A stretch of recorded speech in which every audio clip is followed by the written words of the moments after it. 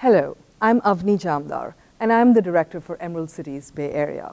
I manage stakeholder collaborations, advance building decarbonization, and develop high-road economic inclusion programs.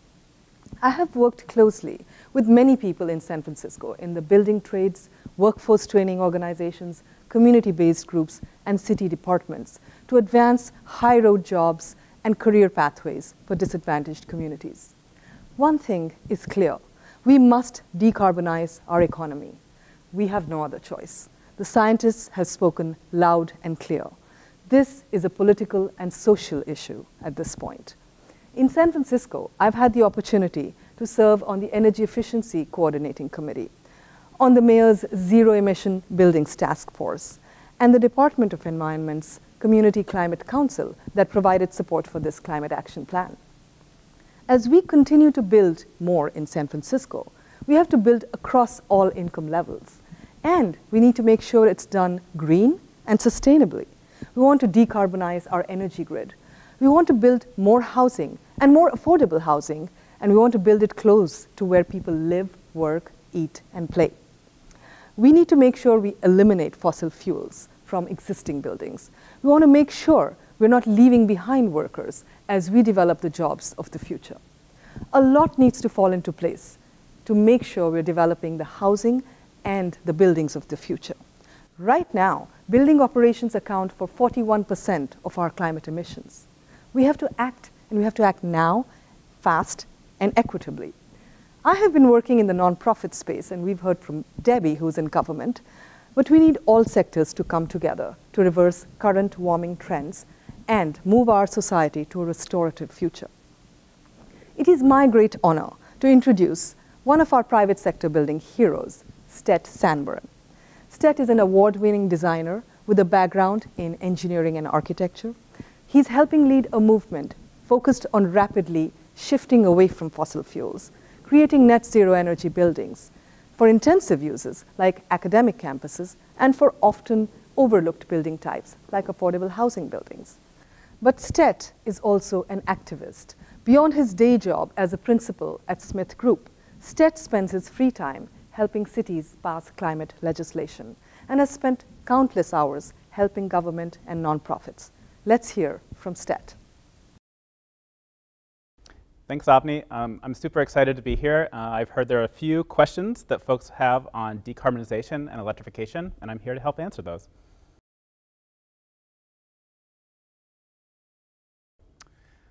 So building decarbonization is really a broad topic that covers a lot of things. One of the ideas is that we're trying to take all the avenues in our life and start to decrease the environmental impact, so reducing the carbon emissions associated with them. So it sounds really fancy, but it's actually really simple. We're looking at each avenue of our life and seeing what can we do to reduce our environmental impact. For me, in the architecture and engineering industry, my focus is definitely on buildings. So when I'm looking at a building, I'm looking at all the ways that it uses energy, and what are some strategies that we can bring to bear that reduce our emissions for each of those use types. So it can go from domestic hot water heating to space heating and cooling, even the way that we cook our food. Each one of those uses inside a building, we can actually focus on decarbonization. One of the key strategies that we deploy for our projects is actually looking at heat pumps. They're a great substitute for all those ways that we use energy within our building. So instead of using a typical water heater in your building that might burn natural gas, we can actually use a heat pump water heater. And not only does it have lower emissions, it actually is also more efficient and can save you a ton of money. On cooking, we can focus on induction cooktops. It's a cleaner, healthier way to cook our food. And again, it can reduce our cost and reduce your utility bills. So when we look at decarbonization, it's really a broad idea, but each of us can take really specific individual actions to reduce our carbon footprint. Decarbonization is really important for a whole bunch of reasons, but the big one is we're in a climate emergency, and you've already heard a lot of information about how important that topic is right now at this time. And so it's important for us at the local level because each of us can actually take a lot of individual steps that help in the fight against climate change. And decarbonization is really a set of tools that we can bring to bear in our own lives to actually reduce our own environmental impact. I guess I could share kind of a personal story. So I grew up in rural Iowa, so in the middle of nowhere. And if you grew up in rural agricultural parts of the country, there's a legacy of a sort of homegrown, solutions-based attitude. And a lot of that actually was born out of World War II. So if you go all the way back to World War II, the war machine is going, we're trying to save the world against fascists. And there was a big movement for victory gardens. So everybody, every house, every community, in front of every schoolyard, everybody had what they called a victory garden. And it was actually a government program that was sort of born out of the people to increase the food supply and actually provide stability during the war. And this was really important because we were sending everybody overseas. We had this huge need for supplies and food. And these victory gardens were these small things that you could do in your own home that actually had a really big impact for the collective whole, for the whole country. And most people don't realize, but by the end of World War II, almost 40% of our agricultural growth and agricultural production was actually being done at home in local families and local schoolyards. It was for your own sort of security and independence, but it was also for the greater good. It was providing this huge benefit to the community. And I really see a parallel when we look at decarbonization and electrification.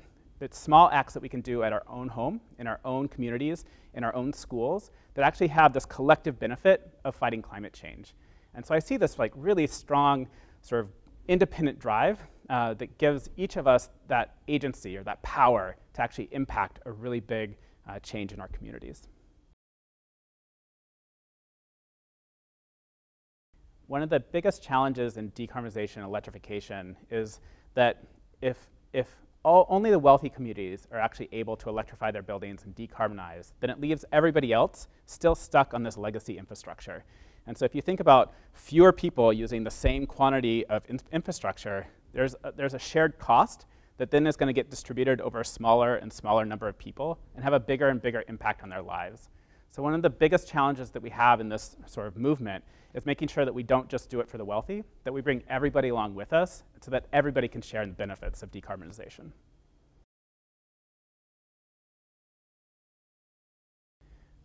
There's a whole bunch of things that I'd love to see happen. I think after these last couple of years, a lot of cities, especially in the Bay Area, have made huge improvements around their building ordinances, or the laws that govern how we build buildings. So the all-electric building ordinance in San Francisco was a huge milestone. Like, it had ripples across the country. What I'd like to see next is I want us to challenge existing buildings. Like, if you think about it, how many new buildings are being built in San Francisco compared to the existing buildings? I think our next biggest challenge is to take those existing buildings and actually develop programs that help building owners and renters and everybody in the community electrify those existing buildings. That's probably our biggest challenge. And as we do that, as we take new buildings and existing buildings and we electrify them, we're going to start to see some challenges on the electric grid. There's going to start to be a lot of demand and less production. So in parallel, we can't forget the grid. We have to bring the grid with us.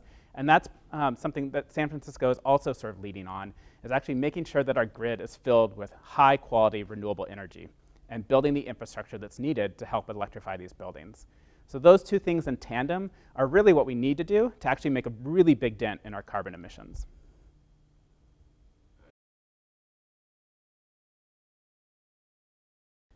So there's a lot of folks that and I get this question a lot, there's a lot of folks that are really skeptical about transitioning to an all-electric home. And part of that is because of a huge marketing campaign over the last 30 years to convince people that cooking with gas is amazing. When we actually compare it to the technology that's also available, that's all electric, it's called induction cooking. Induction cooking beats natural gas cooking hands down. And you can look anywhere to find that out, not just from my own family. Like today, you couldn't get my parents to go back onto natural gas cooking. Induction cooktops are safe. You can touch them after you've heated. You're not going to burn yourself, so it's really great for seniors. They're really efficient, and there's no combustion on site. A lot of folks don't realize that cooking with natural gas actually releases not only a lot of particulate emissions into your home, but also NOx emissions. And those two things are huge triggers for asthma. So if you've got kids in your family and you're cooking with natural gas, that's a huge trigger for decreasing the health of your own family. So if you're cooking a home-cooked meal, how good is it if you're also poisoning your family at the same time?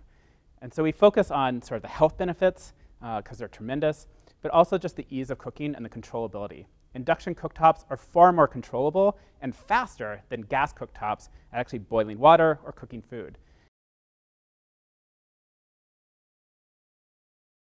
So the solutions for an all-electric house actually exist today. All the technology that you need is actually already on the market. You can go down to your local home improvement store and actually pick up every single one of the pieces of technology that you would need to decarbonize your home today. Your local community likely has some really good incentive programs that can help you make that switch to a really low emissions, all electric, decarbonized home and save you money not just on the first day where you make the transition, but also for your utility bills going forward. So thank you for inviting me here. I've been really excited to help answer your questions, and I really look forward to a climate inclusive future.